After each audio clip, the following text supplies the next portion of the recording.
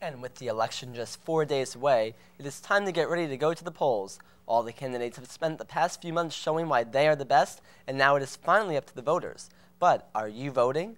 STN went behind the voting booths to find out why your vote is so important in this election.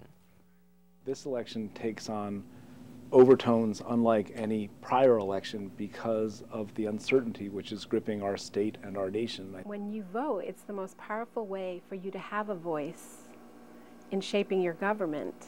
With so many candidates and voter anger not seen for many years, in this election your votes count more than ever. Because so much hangs in the balance and because people are so uncertain as to what the future holds, I think this election is particularly gripping. I think it's very important for everyone to vote in any election.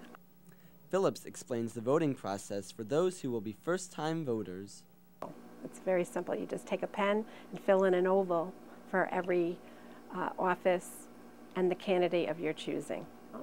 And then you would proceed to the actual voting machine where you'd place your ballot into the voting machine and it will scan it and read it. As we shape the future, younger people have more years to enjoy the future than older people's. Rohrbach offers some motivation for those who may be unsure whether to vote in this year's election. The decisions that are being made here in Hartford and in Washington are pretty much along the lines of how big a bill are we going to send to your generation, and to the extent that you're going to be picking up the tab for the decisions that we make today. It's just so important to get out and vote any election. I think Thomas Jefferson said the most important position in a democracy is that of ordinary citizens. STN wishes all the candidates the best of luck on Tuesday. All polls in Connecticut are open from 6 a.m. to 8 p.m. And if you're voting via absentee ballot, it must be in by Election Day.